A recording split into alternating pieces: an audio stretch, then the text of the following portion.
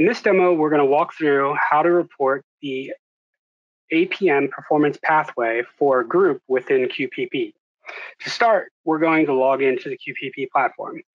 Using your HARP ID and your password, you can enter the information, and then from there, you need to attest to the statement of truth. Once you sign in, you'll land on the QPP homepage. From here, you can see that the reporting window is open, and you have the ability to start reporting.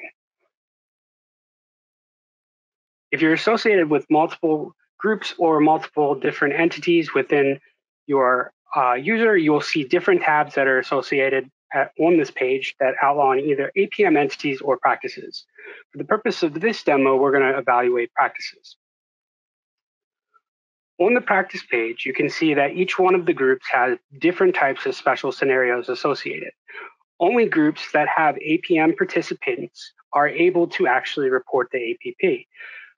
For this, as we scroll down, you can see that we have information that is associated with APM entities, and you also can view the APM entity details as you go through. If I click on Report as a Group, the first place that I'm going to land is going to be on the reporting options. This gives you the ability to either navigate into the APP or report for traditional MIPS. It's important to notate that if you are reporting for your APM participants and you also have MIPS eligible participants that are not part of the APM, you would need to report to both traditional MIPS and the APP to ensure that there are no negative adjustments assigned to any of your participants that are not eligible to receive the APP score. From here, we would click on Start Reporting. We're going to be met with a prompt that says, by clicking Report APP, you are agreeing to be scored through the APP.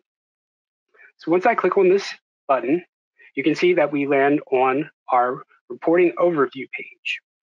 Since this is APP reporting, you can see that the weighting associated with each one of the categories is in line with what is expected. Quality at 50, promoting interoperability at 30, and improvement activities at 20. Since you are reporting through the APP, you are receiving full auto credit for improvement activities because you are reporting APP.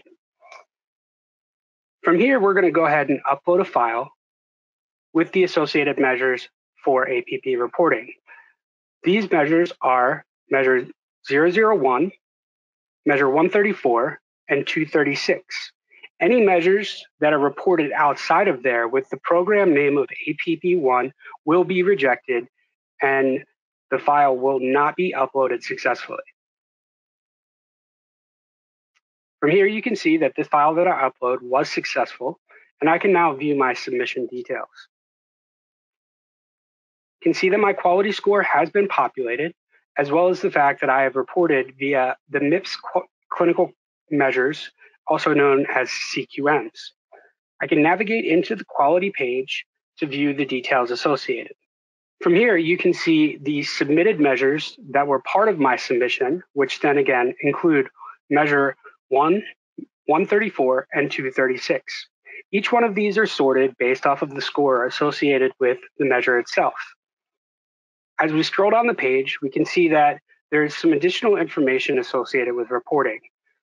For groups that are larger than 15, they will also be eligible to receive the hospital-wide readmission measure if they have met the minimum threshold, and also are responsible for registering and reporting the CAPS measure.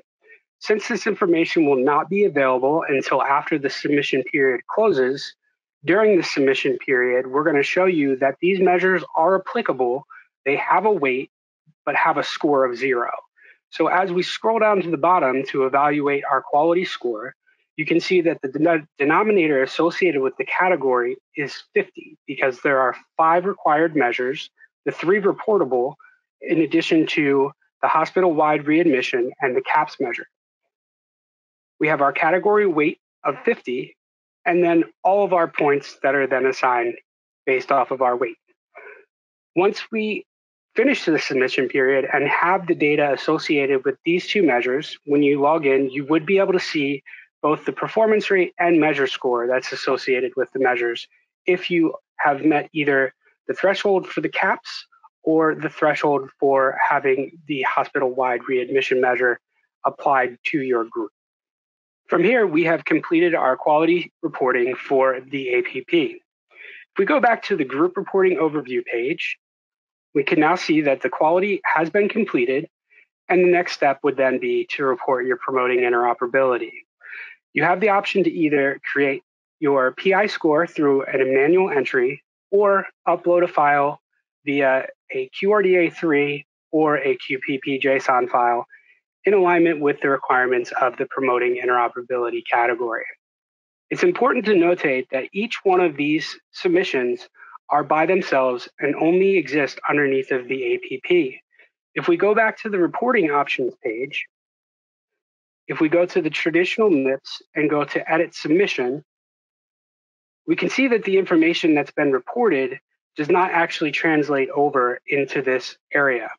Again, if you are looking to report for your participants that are not associated with the APP, you will need to go into the traditional MIPS category and complete reporting for all categories that you wish to report. If you do not report any information underneath of the traditional MIPS category, all participants that are associated with the group and not eligible for the APP score will receive a score of 0 for the year. If you're looking to report for other groups or other practices within your user account, you can go back to the account home or switch practice and select any additional groups or entities that you wish to report for. This concludes the demo for APP reporting and how to report through the QPP platform.